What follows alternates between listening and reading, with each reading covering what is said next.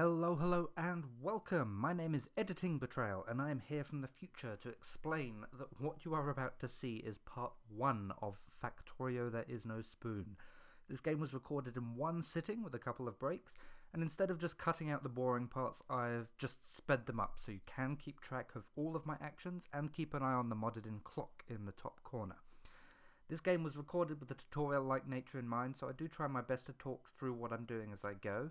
And this first episode deals with the very early game, with burner mining drills and such up to the beginning of a primitive main bus. Anyway, I will hand it back over to Mini, and I will say enjoy.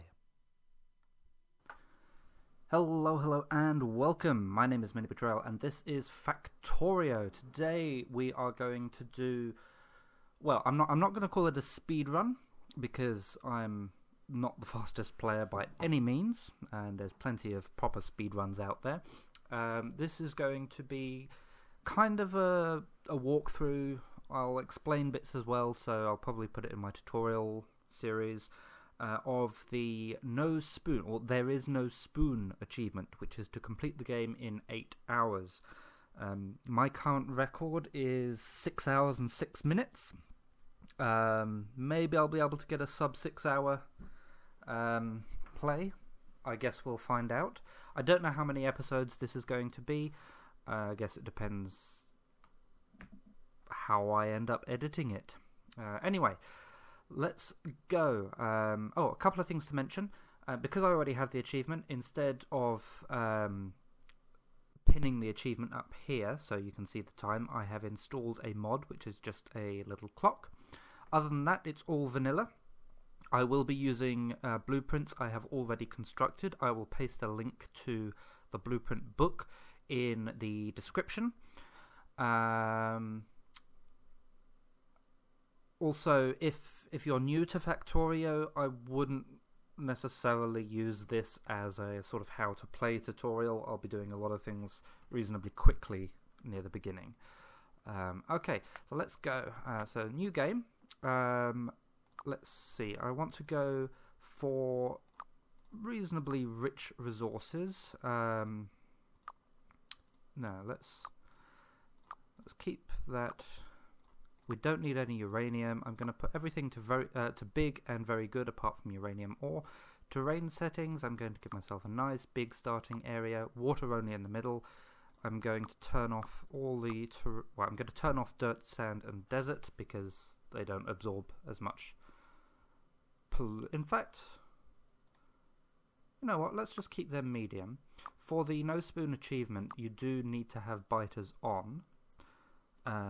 As default, but I believe, so I'm going to turn off cliffs because I hate them. However, I am going to turn off pollution, which certainly in 0.16, this is in 0.16, you don't need pollution turned on to get the achievement. So anyway, now comes finding a good map to play on. So what we want is an area with coal, iron and copper in reasonably large amounts near each other. We want some amount of stone. It doesn't really matter how much stone, but we want to be able to at least put a few miners on it because we need stone for furnaces and stone bricks to make electric furnaces and oil refineries, that's it. And we also want oil relatively near the center.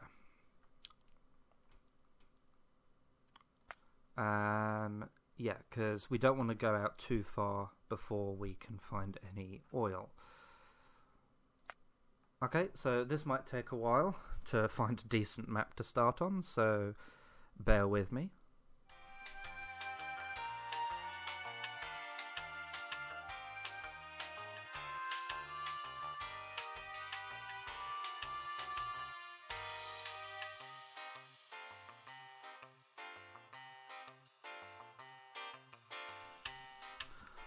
Okay, so I'm going to give this one a go. Now, it's not perfect, but what we have up here, we've got a nice big copper supply, a nice big iron supply. There's a little bit of coal up here which we can use to get started. There is a larger amount of coal over here that's not too far away that we can use when we actually get proper coal mining set up, and another bit down there we can use if we need to. There is some oil down here that we can use, so I'm going to sort of build my main factory sort of here and go south. I will be using a main bus system, and then the main difficulty with... oh, there's stone over there as well, and there's a smaller amount up there nearer the copper to get started. I don't think that is stone. Also, there's not too many trees, which is good. But there are trees around, so we will have access to wood. What was I saying? Oh, yes. Yeah, the coal isn't amazingly close to the water supply for power production. But there's at least a little bit of opportunity here for some challenge. So we'll give it a go. So map preview seed up there. I'll stick that in the description as well if I remember. Let's go. Okay, so first things first, as soon as the map loads, we want to make ourselves an axe. And they're just decorations. I thought they were rocks. That's unfortunate. Okay, let's get ourselves a little bit of wood. And are any of these actual rocks? No, that's a tree. I want to make our way a little bit further up here towards where the coal is. I am somewhat disappointed that there are no rocks around. Oh well, let's get started. So we've got a miner there. Let's start getting some iron ore going. Are these rocks? That's a rock. That's a rock.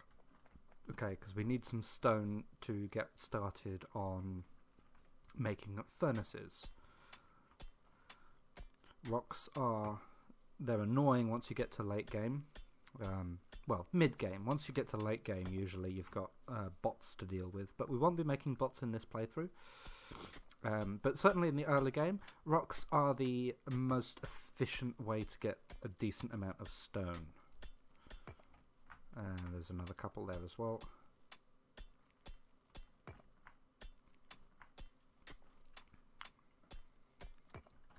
Okay, so we'll turn all of those into stone furnaces.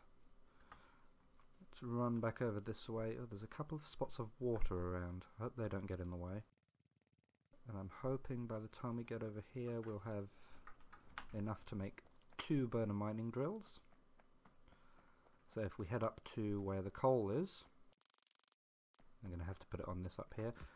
We can do the usual. I'm going to need something to prime it with. There we go. Now let me just grab my phone and put it on silent because I am a professional. There we go. And that will start getting us an amount of coal that we can use to fuel things as we go. Let's grab some more wood. Okay, any more rocks around? There's the stone. It's not too far away. That's good. Okay, let's grab that. Make a couple more of them. Stick that in there. Okay, and yeah, let's just put these straight down, I reckon. Okay, we're going to need some extra fuel. In the meantime, I have actually nothing useful to craft. Never mind. What I will do, I'll turn that all into wood rather than raw wood. Save me a little bit of time later on. Ideally, you always want to be crafting something. Okay, can we get another burner miner? Stick this one on some copper up here.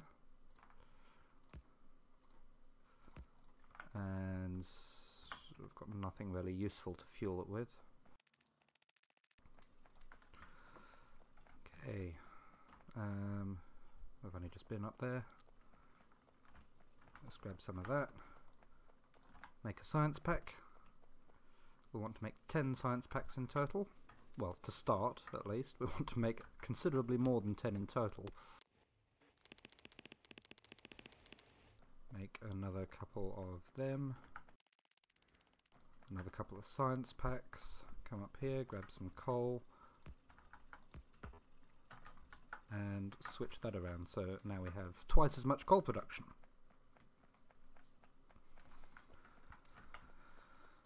Another couple of them. Let's see, we'll also make an offshore pump while we're here. Okay, fuel that. Make another one of them. And another one of them. And another one of them. And another one of them. Always want to be doing something. And another miner drill.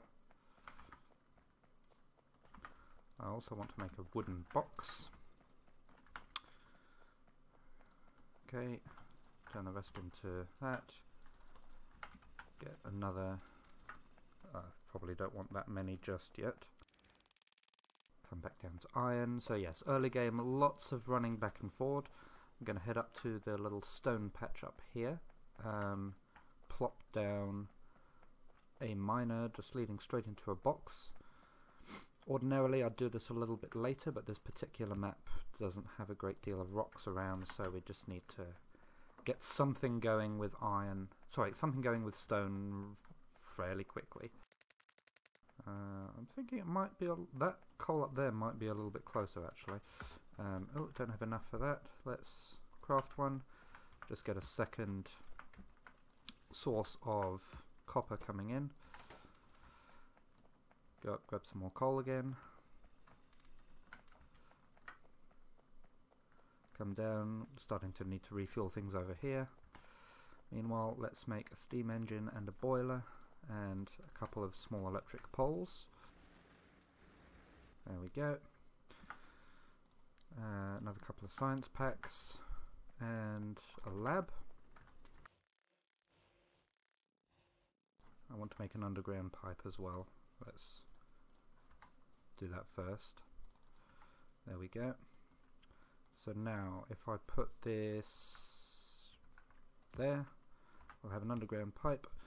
Strictly speaking, you don't need the pipe, but I find it a bit useful to have a little bit of a gap between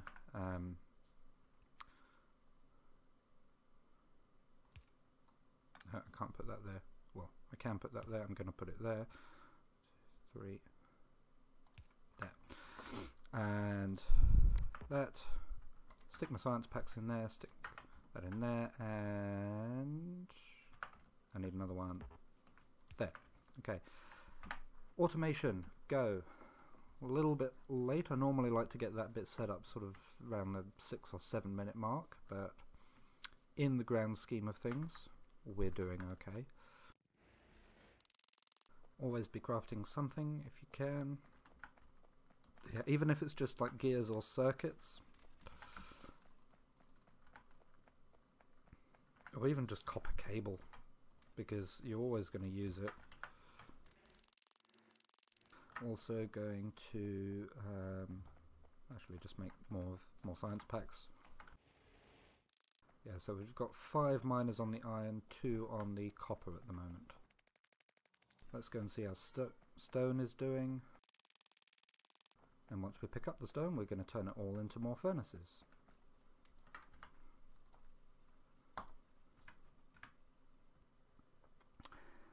Okay, a little bit of a break there because I've been plied with tea. But yes, okay, where were we? Excellent question. Right, automation is about done. There you go.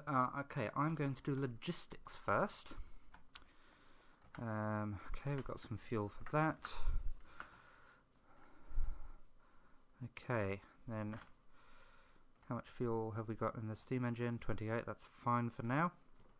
Okay, now if I come to the blueprints library, I have a book here called Spoon, which contains blueprints for a spoon run. This is what I will be using, and I'm going to put it there. Okay, so this one is just a smelting array with 4 lines for copper, 4 lines for iron, 1 line for stone to stone bricks, and 2 lines for steel, which then, well, 2 lines for iron ore into steel, which then get merged into 1 line of steel. Okay, and somewhere down here we've got the oil. I thought it was a bit closer than that. Right, let's go and drop off our science in the science machine. Okay, and let's see, I'm going to craft a couple of assembly machines. If I put one there, one there, I think that will work. And I need another one of them, and another one of them, and a box. Okay, then I can do something like this. Okay, if I tell him to make gears and him to make belts, and I need a whole bunch of these guys. This way I don't have to worry about crafting belts, it'll all be done for me. Belts. Too far away. Belts. Okay, and how much stone have we got piled up there? 71, and he's got 34 coal in it. That's enough for now. Okay, let's start making some electric drills. Gonna need a bunch of inserters. So if I just do that and take out the ones, yeah, so that's a little trick you can do. Let me just show you that again. So it says here I can build 34. If I shift click, it will build all of them, and then if I shift click here, it will only build the ones I can build directly without building the intermediate products first, which is useful.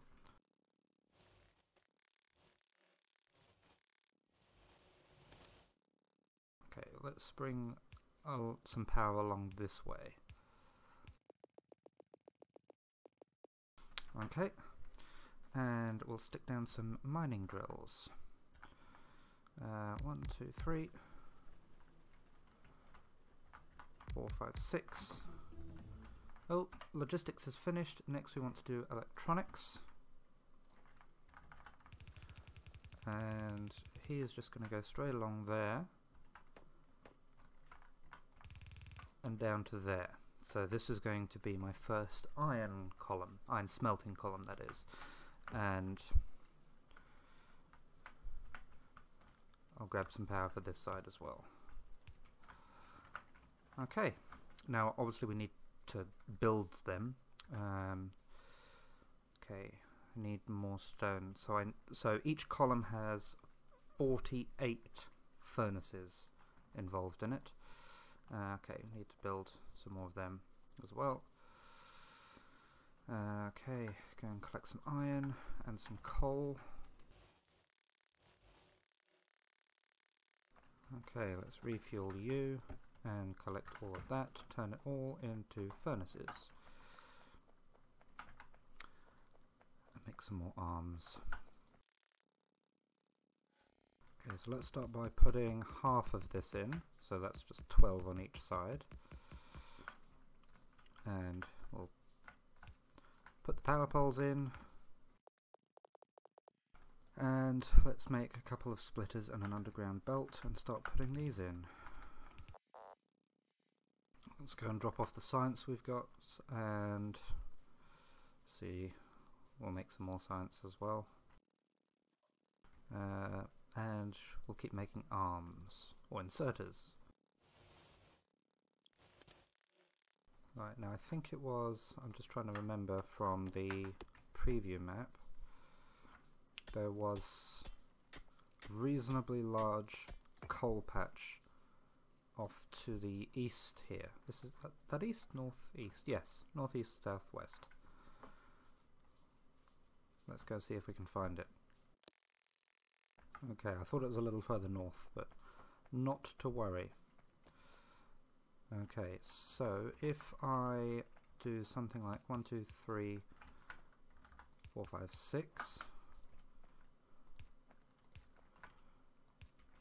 then we can bring the coal, whoops, for the furnace array from here. Okay, little pro tip by the way, it takes 13 of these electric mining drills to compress one side of a yellow belt.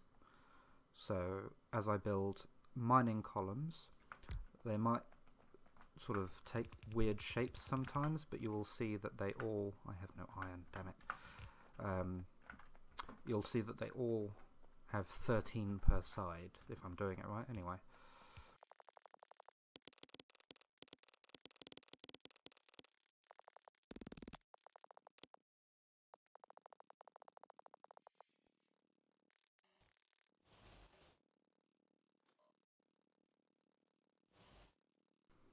Alright, let's at least get some of these arms and belts in over here.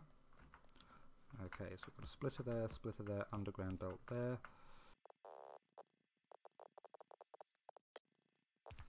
And then this is going to come from that coal supply we have.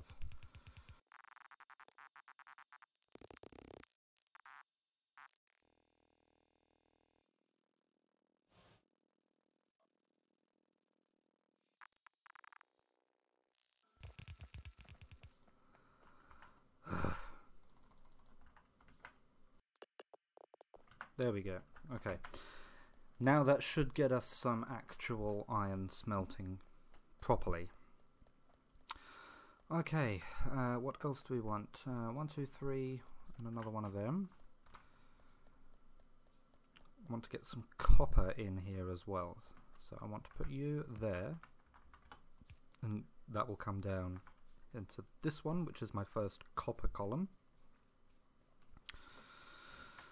And let's see, we need a bunch of arms. What am I short on? Iron. Okay, I can't pick iron up from there yet because there's no fuel yet. So let's pick up iron from up here. A bunch of arms, some more science, some more drills. Where am I going? Over here. This is where copper lives. So where shall I put these?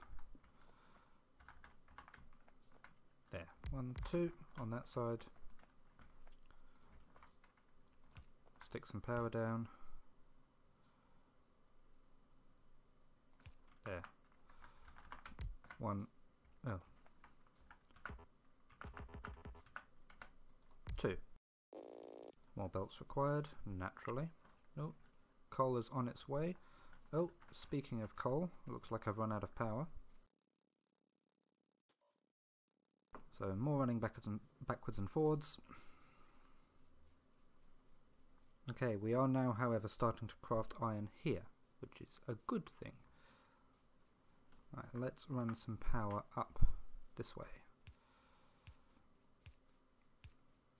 So we start at least building a stockpile of copper. 3 steam engines and another boiler.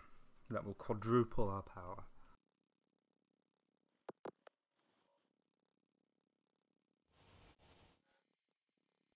Let's start building this as well.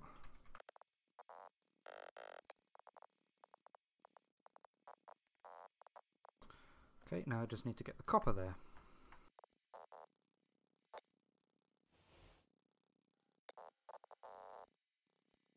So continuing with crafting arms, so we can get some real copper smelting going on.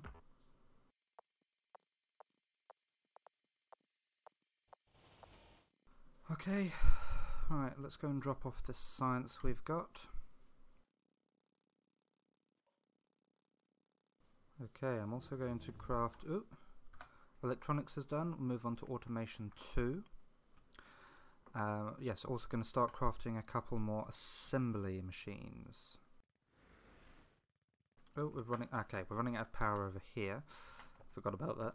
Right, where is the nearest coal? Just give me all of the belts, please. Okay, these two I'm going to just put there, with a belt coming like that. And this is going to come from the coal deposit. If you look at the mini-map, it's sort of above and to the west a little bit of that copper deposit there. Well, that's where I'm making my way to.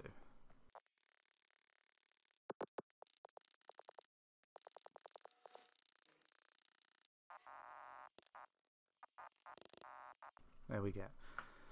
So eventually we now have self-fueling power station, insofar as the power provides the station provides the power to mine the coal to fuel the station. Okay, I need iron. I'll grab some copper as well. And now let's go start the bus.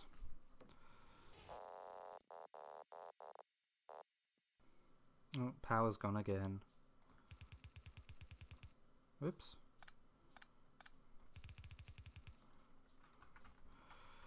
Alright, let's stick these in, then go fix the power. No, in fact, orders.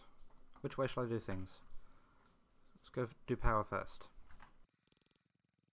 So it looks like the self-fueling power station didn't quite get to the end quickly enough. That's annoying.